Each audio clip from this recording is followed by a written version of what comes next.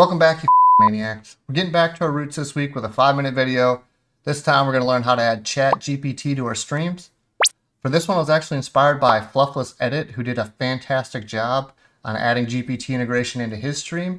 So I used his code as reference, totally revamped, reworked it, made it into a maniac masterpiece.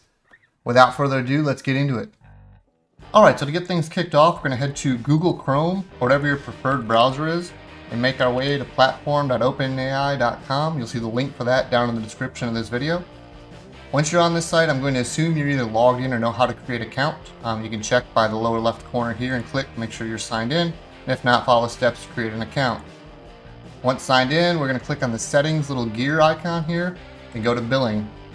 If you have $0 here and no promotional credits, you need to add credit to your balance. Obviously, pick a dollar amount, put in a card, click continue, follow those prompts. I will say that in the several hours I was building and testing this and the hundreds of API calls I made, I used 2 cents. So it's really cost effective and really cheap entertainment to add to your stream. Once you have some sort of credit balance added here, you're going to go up to API keys. We're going to create a new secret key. Full disclaimer, this only shows the key one time. So after we make this key, we copy it. If we close out this window, we can't get this key again, so we'll have to delete it and make a new one, which isn't hard, but you only get one shot for this. One opportunity to seize everything you ever wanted. Just saying.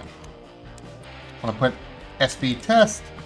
You name it whatever you want to because this is irrelevant. And here is our one-time pop-up. I'm going to copy it and go ahead and put it in my Word documents here.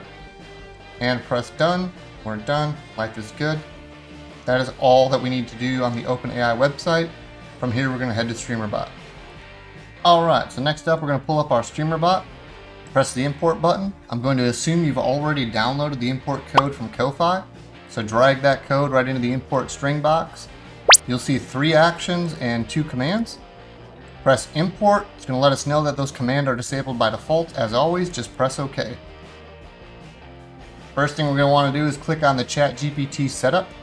This is where we're going to paste that really important API key I warned you like 3 times that you needed to copy down somewhere. The next block is the behavior. So this is how you can give your bot some personality. You want your bot to be a pirate. You want them to emphasize the fact they really love dogs. Maybe you want them to be a British journalist who chain smokes. I don't know. Get creative. This is where you give them the personality. The next argument is going to be the GPT model. If you don't know what the hell this is, leave it at 3.5. If you care, it accepts either 4 or 4T as inputs, and that'll go to Model 4 or Model 4 Turbo and make the appropriate calls to those models. The next argument here is your chatbot name. It's pretty self-explanatory, but what this is doing is adding our chatbot to the exclude response list, meaning that it's not going to reply to itself and then cause an infinite loop because it sucks. Ask me how I know. And then the last argument down here is the probability of reply. That means from 0 to 100, 0 being your bot's never going to randomly reply to messages, 100 meaning it's going to reply to every message that comes through your chats.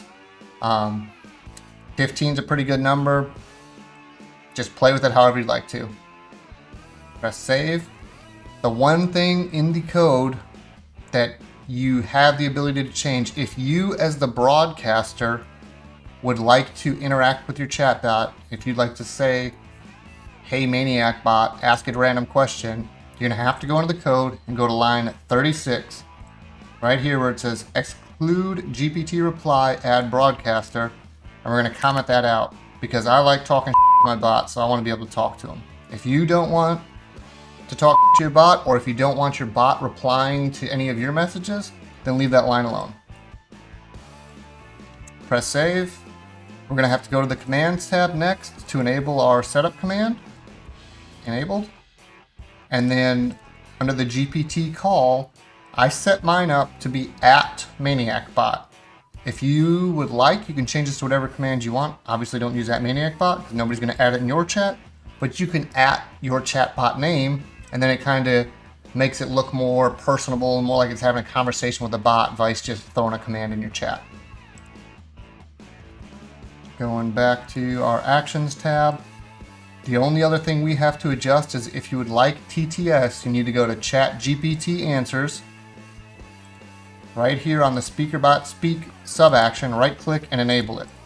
Once you enable it, you need to type your alias here, whether it's Bruce Banner, I don't know, Superman, whoever you're using in your aliases. You just put their name there as normal and call it good. Save it. Now from the setup, you can either right-click and test the trigger, like I always do, or you can go into your chat and type GPT setup. Now we're going to know that this worked by either trying to talk to our bot or clicking on the variables tab in Streamer.Bot. We should see 5 variables: ChatGPT API Key, behavior, exclusions, model, and reply probability are all stored in here, which means that we successfully did the setup. And now we can add our bot. Maniac bot. Who's the greatest NFL team? Better say the Packers. Probably the New England Patriots. Wow. Okay, so it's broken.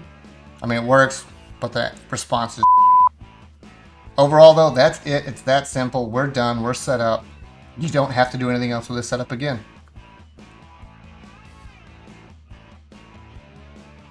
And there you have it, Maniacs. Another 5 minutes of your week wasted, but you got a really cool little fun feature to add into your stream. And everyone's going to walk in and think, oh my god, this person's the best streamer in the world. We both know that you're not. Aww. Neither am I. But that's okay. Feels fun. And if nobody's in your chat, at least now you can talk to your chatbot. If you're enjoying the content, please make sure you do hit that like and subscribe button. Please share this video with one of your friends or somebody, maybe they're just an acquaintance that's into streaming and they could get some use out of it. Swing on by the Discord if you have any questions or need any help. It's always a good time in there with a whole lot of banter and a little bit of help going on. Otherwise, until next time, we'll catch you later, you maniacs.